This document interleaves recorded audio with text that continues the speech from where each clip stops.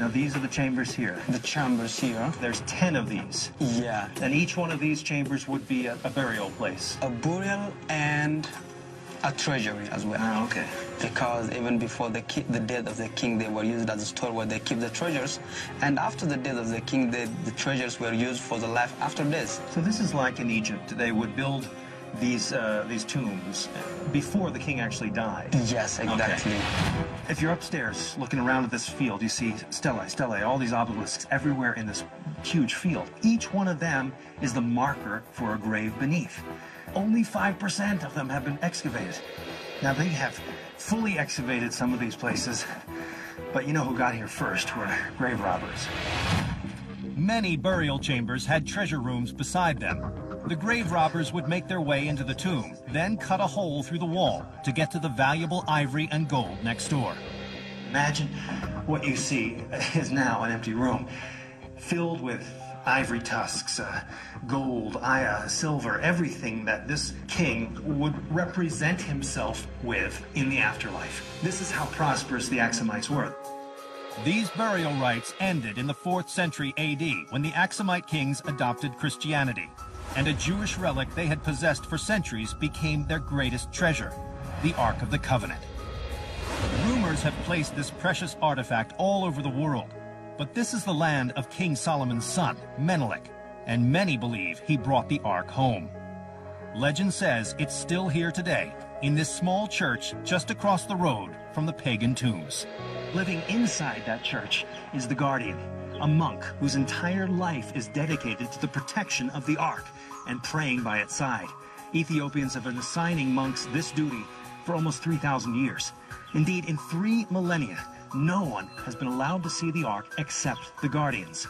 Not kings, not popes, not even heads of state. No one has been allowed inside. By the 6th century A.D., 1,400 years after the Ark may have first arrived here, the Western world was in chaos. The Roman Empire had fallen, and Europe was mired in the horror of the Dark Ages.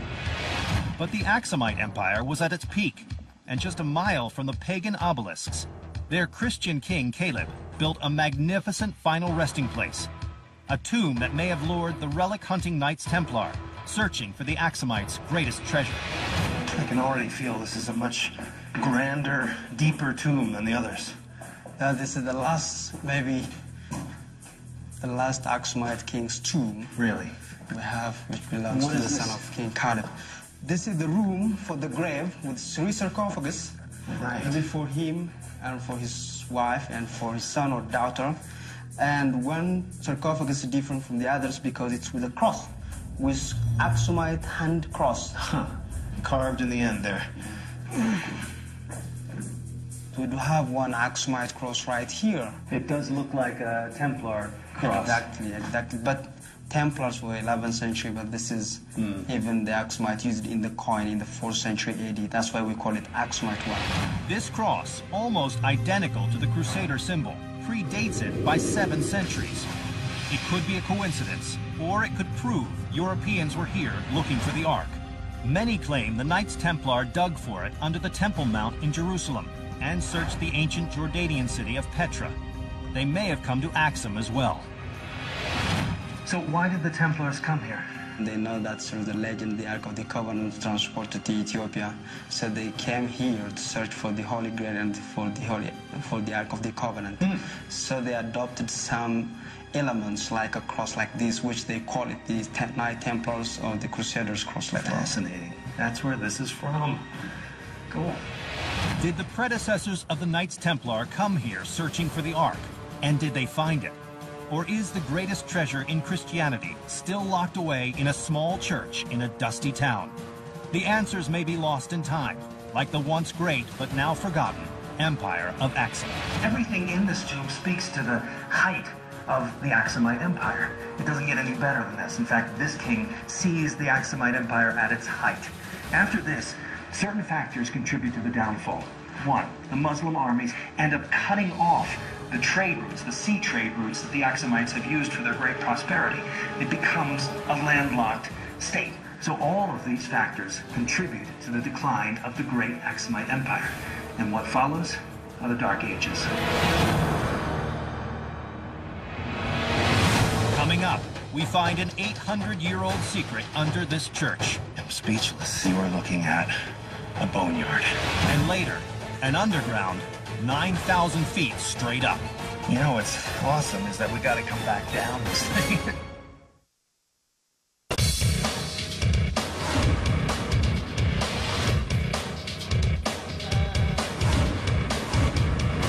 For most of us living in a modern, secular world, we practice our religion conveniently.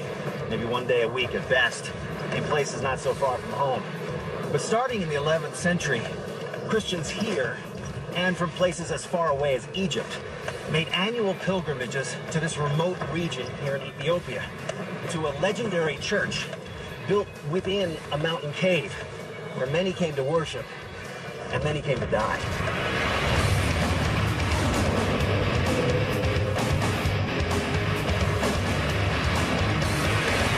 In the central highlands of Ethiopia, at an altitude of almost 9,000 feet, lies a scattering of tiny farming settlements. But nearly 1,000 years ago, this area is thought to have been a magnet for sick and dying Christians who came here searching for a miraculous cure or a peaceful end to their suffering in a mysterious burial site near a lake of healing waters. The road is very bumpy. Yeah, this is really bumpy. Our guide, Fukru, led us to the holy site that lured thousands here, a church reputed to float on water. And so you're saying that this valley, what I'm seeing now as a remote village, just a few villagers, this would have been thousands of people, a kingdom. Yes, imagine what like 1,000 years ago was lots of people settling here. In 1087, this was the center of the Christian kingdom of Yemrahana Christos. According to church chronicles, he commanded that a church should be built on top of a holy lake. Wow, that is quite a hike. That's really high. Well, so that's the cave there? This is the cave. And the church is right inside? Just there. Incredible. Some believe the king was guided to this isolated spot by a vision. But the cave was also a practical choice. It shelters the church from the elements, preserving it for almost 1,000 years. Look at this location. You climb all the way up here. I mean, no wonder they thought this was a sacred place.